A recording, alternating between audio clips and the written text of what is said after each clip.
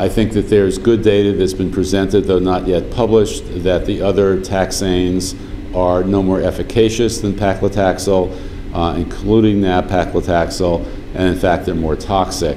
So I think this is still really our best taxane in this group of patients. Some people might argue docetaxel might be better, but I don't think there's really any good evidence to support that.